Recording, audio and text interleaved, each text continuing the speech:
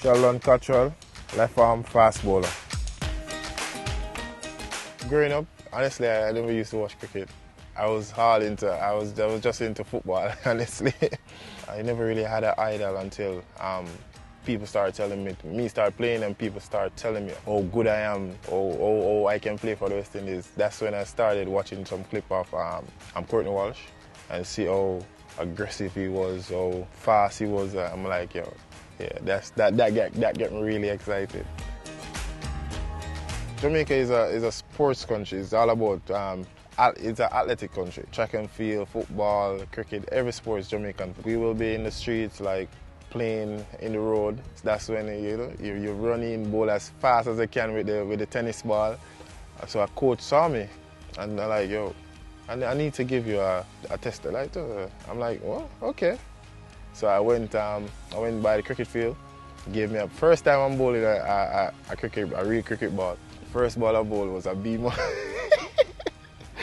First ball, I haven't told anyone this though. First ball I bowled was a beamer. Second ball was a bouncer. Quick. One bounce into the rope. That's when I just started. That's where it started. After a couple months, I stopped playing football. Yeah, I think cricket chose me.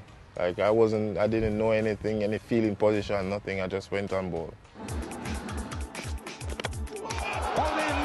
Little bit of swing back in does for Johnny Bairstow once again. We see the salute.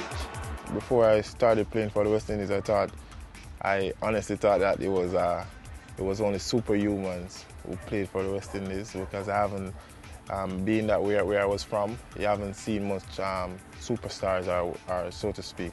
When I finally realized that I got the chance to go out there and represent the region, I was so pumped up. I was so energetic. Like, yo, I want to make my family, my mom, my boys proud. I want to make everyone proud. I want to not do this not only for me, but just for everyone, because it feels good even making your national team, especially when you're from a humble background. People recognizes you and all those stuff. So and I think that keeps me going. I was in the Army, the Jamaica Defence Force, from 2009 until September last year. All my salute come about, that was just a way of me like paying respect, giving respect to my fellow co-workers and saluting for the West Indies. It's not only for my country, it's not only for the Jamaica Defence Force, it's for all the soldiers, because I know what it feels like to be away from my family for months, on top of months. So I know what it feels like. So it's just to show my appreciation to those guys.